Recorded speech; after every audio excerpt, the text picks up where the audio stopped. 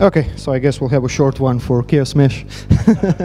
Just show them. Yeah, I could. I'm gonna go right through the slides and show you a demo of how this would work.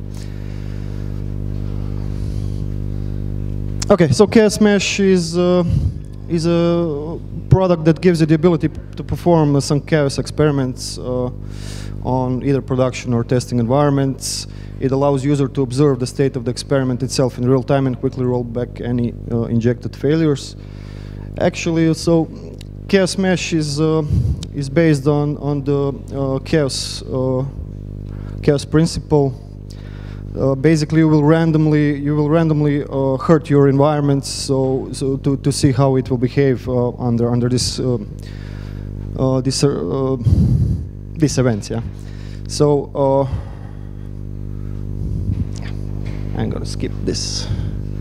One good point is so Chaos Mesh is designed to be deployed on distributed systems.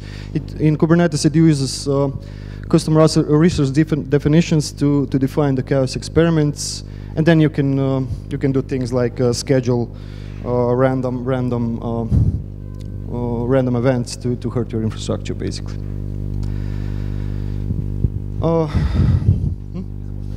Okay. Yeah, we'll hit short with them. A bit about architecture. So we have a chaos dashboard which we can use to deploy these events into our new infrastructure. We have some kind of a controller manager that is responsible to schedule and manage the chaos experiments, and we have a daemon that is run in Kubernetes as a daemon set and interferes with specific network devices. For hurting our nodes in the environment, we have a specific daemon, chaosd, but I guess we'll have to skip that part as well. So this is the architecture. This is the pipeline that we would use with Chaos Mesh. A user will trigger some kind of event or series of events. We can do it either through Chaos dashboard. We can do some applying through client applications, or we can use kubectl as our means to apply this. Everything goes through API server, of course, which is extended with custom resource definitions from Chaos Mesh, and the control manager will pick up from there, and then it will use Chaos daemon or kubelet to bring these events up in the. Yeah. Okay, so when we trigger these events, basically what will happen if we do it in a Kubernetes object, basically the container will use either cgroup namespace, IP set, IP tables, traffic control, stressng, ptrace, or fuse file system to trigger these events, and the containers obviously have to be privileged to do this. So this is some types of faults we can trigger with Chaos Mesh. Pod chaos, we can do different events on pods, which are the collection of containers inside Kubernetes. We can do some network chaos, like drop packets, do some disorder on the network or network partitions. We can give faulty DNS records. We can do some HTTP chaos, stress. We can like simulate CPU race or memory race, or just overload the nodes or pods. IO chaos will give us something. We can simulate an IO failure of like an application file, or do some read and write failures. And finally, we have time chaos, which will simulate the time jump on the nodes or in the pods themselves. We have some platform and application faults. As far as platforms go, they have an AVS and GCP chaos, and something for Java, JVM chaos. Okay. Yes. Until Micho prepares this, I can tell you that okay, you don't need to survive all the chaos techniques. It's not the idea. It's the idea to see how your system reacts to chaos. You will not be able to prevent disaster in case of chaos. That's not the goal. The goal is to see how your system reacts to some kind of chaos or multiple things happening at once, because one evil does not come alone. So mostly when you have some problem, you will have another problem and maybe another problem. So it's nice to see how your cluster and your application, your system reacts to some chaos. Okay, we're going to use the latest version. This is 2.2.0, and I'm going to use Helm.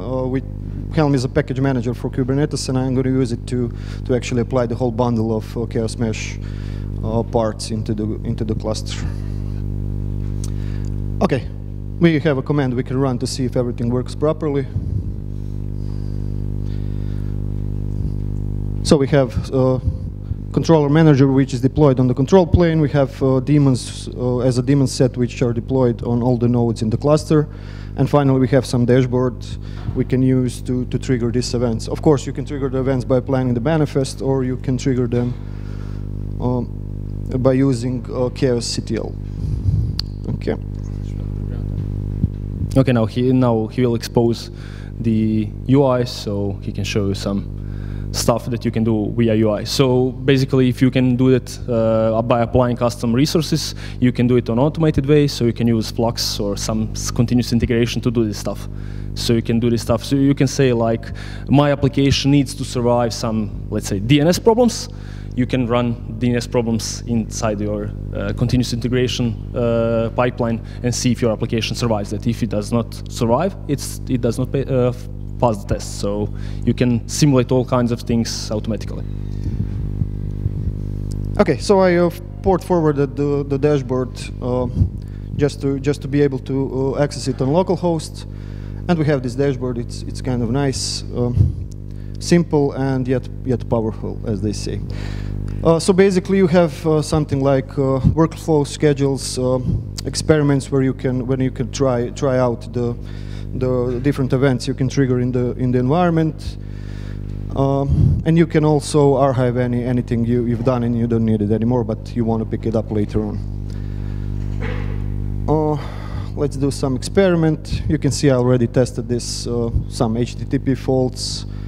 Some pod, we can probably trigger this. Okay, but I'm going to create a new one just so you can see how this works. Let's do an experiment on Kubernetes. Let's do let's say a pod fault. I'm going to have to apply the deployment first. Nginx.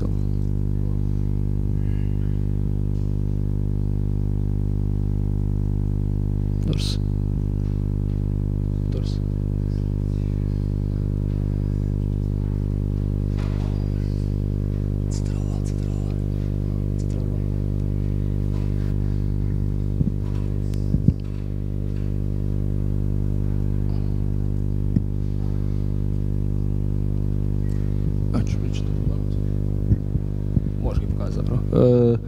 We have a Nginx deployment using few replicas, and we will. No, you have 3 Nginx. So basically, a simple Nginx pod, and we're going to try to hurt it a bit with this test. So we'll do a pod fault. Let's simulate a pod failure.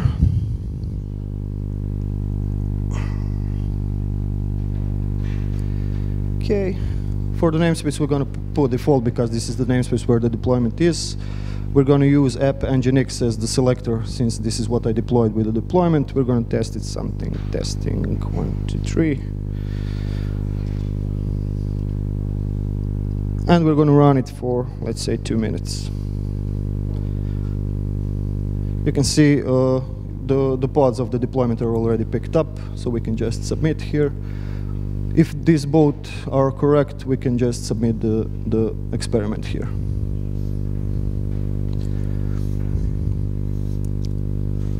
Testing 1, 2, 3 already exists. Okay, yeah. Because he clicked 2 times. Yeah. First time. Okay, so once you apply this into Kubernetes, you can see what's going on in the events. You can also pick up the definition. This is a simple YAML file. You can afterwards apply again if you need, and things like that. Let's. Yeah, now we can see what's happening inside our cluster. 28 seconds ago, so. So basically, it will hurt for 2 minutes. It will try to disrupt. gyorsan védestelős vagy. Just a quick overview of the other features. We can schedule these events to trigger using a cron model, like every 2 minutes, every Friday, and things like that. And we can do workflows where we can combine in parallel or in serial way multiple events, so we can make sure our infrastructure can withstand these failures.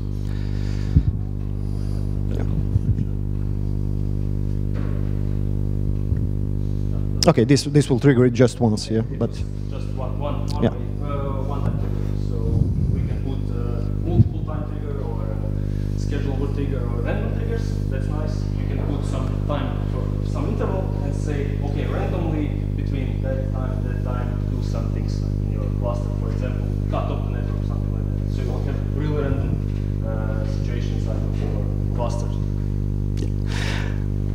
Okay, and just to see what else we can do here, you can herd the hosts, you can trigger events on them, you can simulate some disk failures, process interruption, stress tests, clock skew, and things like that. And in Kubernetes, you can probably the things we already mentioned, right? So a lot of stress tests, clock skew. Best way is to just try to install it yourself and give it a go. It's pretty simple, and yet it's powerful to test the environment.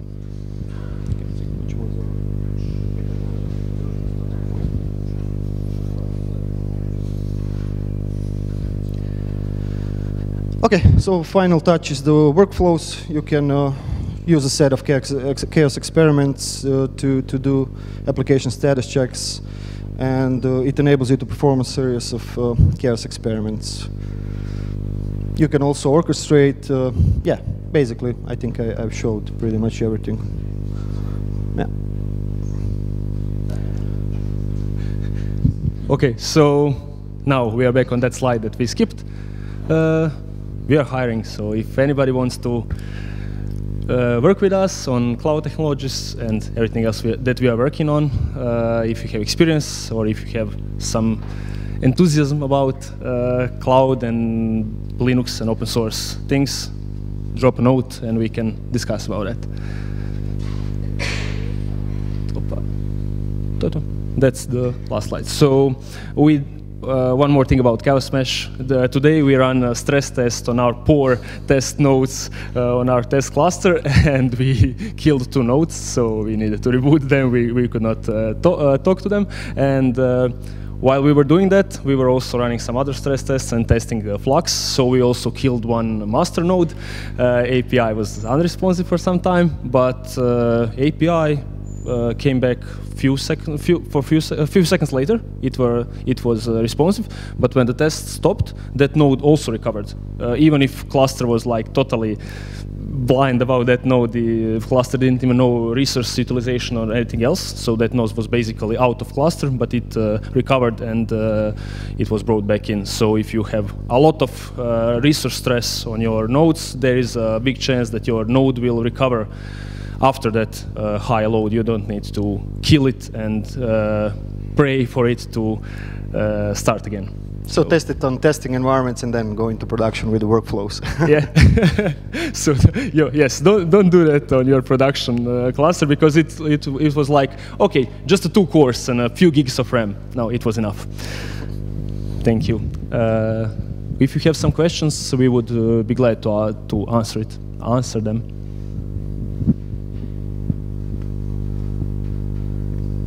No questions? Okay, so we can discuss later or tomorrow if you have any questions or anything else to ask us. Thank you for your attention, and see you again. Thanks.